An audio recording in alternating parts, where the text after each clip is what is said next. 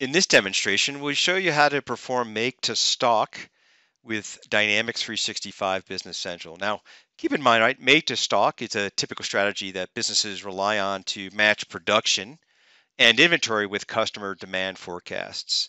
The advantage of producing for stock is companies are in the most scenarios able to spread the production evenly over a given period of time. Well, let's begin in this demonstration showing you how we enter in a sales forecast. We'll then create a production plan and then create a production order. So first, we'll go ahead and create a sales forecast.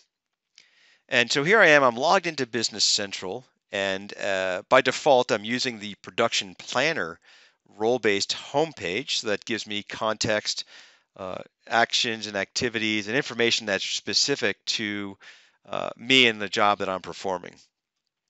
Up at the top, you'll notice that I have the demand forecast. And then so from here, I can select any one of the forecasts that we've created, or I can certainly create a new one.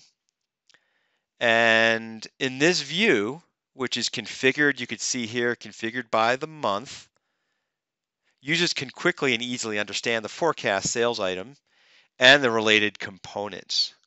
Now, while there's additional views that can be displayed either by day, week, month, year, even accounting period, right?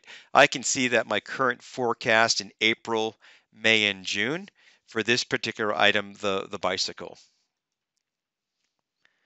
Next, all right, depending on or based upon that demand forecast that we just saw, right, the next step is the master production schedule. I need to create a plan of order for those suggested items. So in that same role-based homepage, I'll select my tasks and the planning worksheet, which is used to plan production, assembly, purchase, and transfer orders just based upon the specified demand forecast. So I'll click on that. And now planners can take advantage of basically the embedded intelligence to assist in their tasks. So when the planner selects this calculate regenerative plan, the application creates suggested orders, purchase orders, production orders, assembly, etc., into the planning worksheet.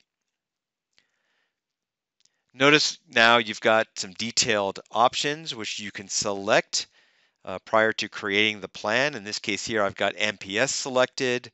I have to generate the production order to satisfy the demand for the bicycle. I'm using the start date and end date of May 1st. To filter on to use the plan just for that month. My forecast is the 2019, and I'm filtered on the bicycle, the item number 1000. I'll select OK, and now the planning sheet has been created, right? And you see the highlights here. So in number one, in the action message, it says new. In the description, you see the bicycle. You see the reference order type is the production, and then you see the reference order number, and then you see the quantity of 150 based on that demand. And now I'll create the production order. So the planning worksheet lines are converted into production orders if this is selected. You have the accept action message checked, and then by choosing the carryout message or the carryout action, the system will remove the suggested line items and it will create the production order.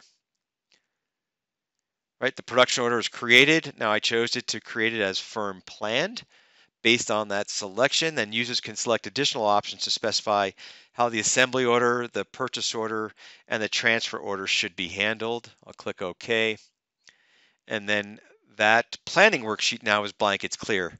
So all the lines from that planning worksheet with the accept action message was selected, they're removed when the carry out option is chosen.